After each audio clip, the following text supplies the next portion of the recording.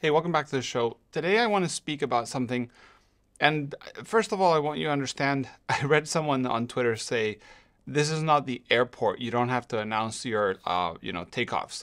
So if you are not into understanding wanting to know the reasons why of this video, just skip ahead. It's fine. This is a video where I want to explain my personal interaction with the formats that we're going to be talking about and why I've decided to do what I probably will be doing soon.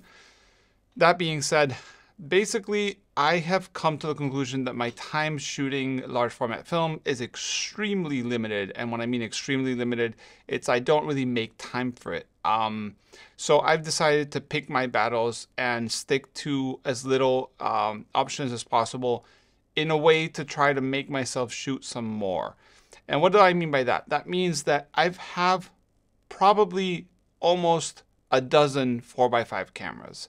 The reason for that is many. One is because I'm a hoarder. The second of it is because sometimes brands give me cameras to review and then I can keep them. I have Intrepids, I have Stenobecas, I have some camera dactyl cameras. I bought myself travel wide cameras. I have the Chamonix cameras. I have multiple cameras. I have a CNR 4x5, stuff like that. Actually, let me take away this plant out of there. So you can see the CNR in its weird arrangement. And there's a reason for this arrangement. Okay, I'll explain why. So I've decided to step away from 4x5 by limiting my options. Basically, I will probably sell all my 4x5 cameras and not have any options.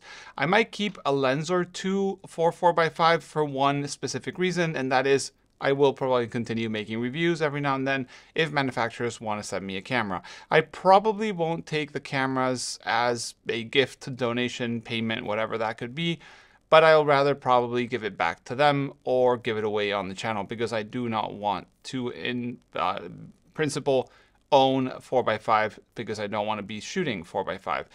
That reason is a matter of, like I said, time and energy towards shooting.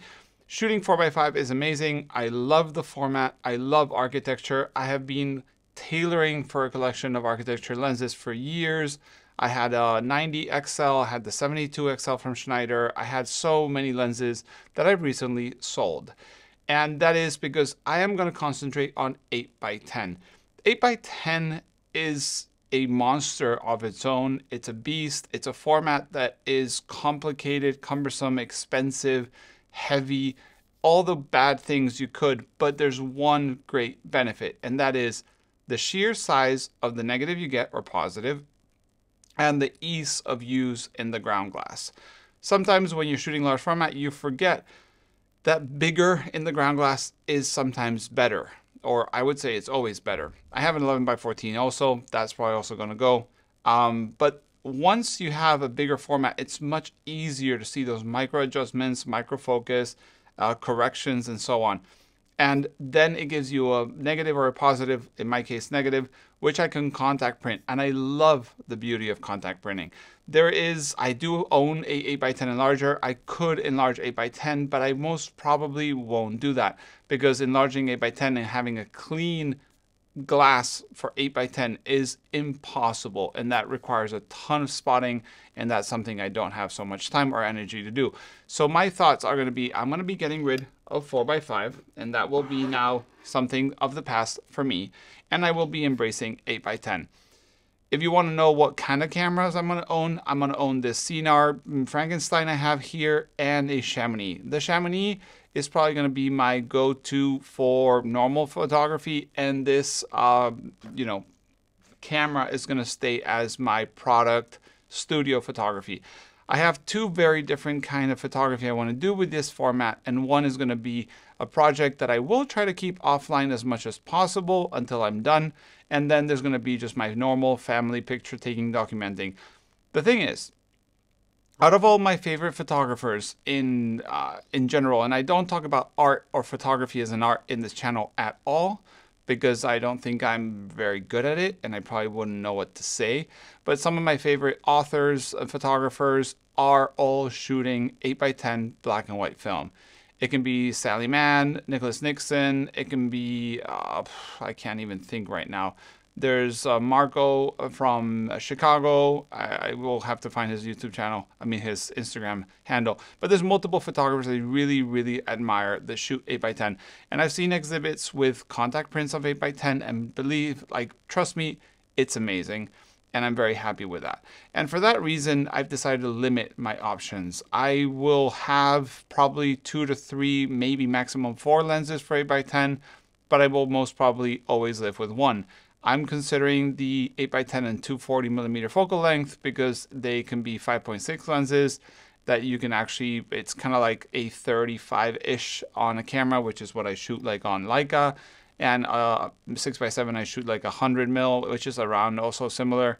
Well, actually a little longer because I do portraits mostly with that. But yeah, it's just, I don't have the time. I don't make the time to shoot. But when I shoot, I want to shoot something I really am pleased with in all senses. And 4x5, I've always felt has been an amazing format and it's so good, but 8x10 is just a fraction more annoying. Well, actually quite more annoying, but it really renders results very differently. I really like it. So I'll be picking up basically 8x10, shooting more of that. One thing you could think of is the cost. The sheet of 4x5 is around $1, let's say, or €1, and now they're the same thing. And an 8x10 is a lot more. The thing is, like I said, I shoot very little. So to me, shooting one sheet a week of 8x10 is totally doable. I spend that much money on having a drink with co-workers after work a week. So shooting one sheet would be fine. That would be 4 sheets a month. That would be 52 a year, 2 boxes of HP5, which is, and you know, something I can absorb and I can do with my current, you know, work and money situation. But those will be so much more thought out. I will try to sit down and really focus on what I'm shooting and why I'm shooting and composing for that shot. And that is something I'm certainly excited. Will I still have time to shoot 8x10? Probably not always, but I will try to make that effort of weekly loading a couple film holders and weekly trying to develop those film holders because I've shot them. And that is what I want to try to do. This is kind of like when you want to start getting to gym, which I also need, and you try to just go for a walk every day or go to gym every day and do 5 minutes of something. Well, this is going to be my gym. It's going to be trying to shoot 8x10 on a weekly basis, even if it's very simple topics and very just to keep the muscle running, but just being creative and trying to use it. 4x5 has been amazing, but I find it way too distracting because like I literally had almost 40 lenses for large format, okay? And like I said, like a dozen cameras. So it just became a problem of choosing. What do I shoot? Architecture, lifestyle, do I shoot technical, point and shoot? Do I shoot macro? Do I shoot wide? Do I shoot long? Do I shoot color, black and white? Do I push? Do I not? Do I shoot roll film? It just became a nightmare for me. And I've decided to simplify as much as possible in multiple facets of my photography. And I just wanted to explain why here on the channel because I think some people might relate or might not relate. But for those who are interested, that's what I'm going to be doing. And you'll see this 150 on this mega rail. It actually goes back all the way here. You can't barely see it.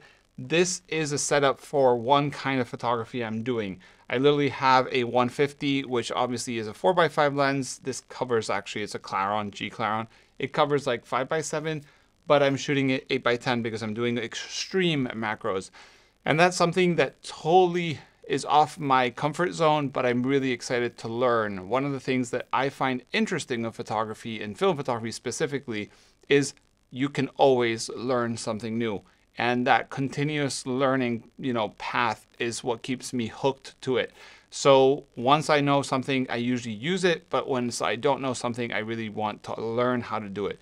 And that is one of them things. Another one is sitting here, but that's a different topic for a different video. So yeah, that's why I wanted to explain why I will be probably dropping my 4x5 stuff. I will be keeping a couple things just for the sake of the channel and making videos every now and then, but you won't see so much 4x5 from me. You might be seeing 8x10 from me.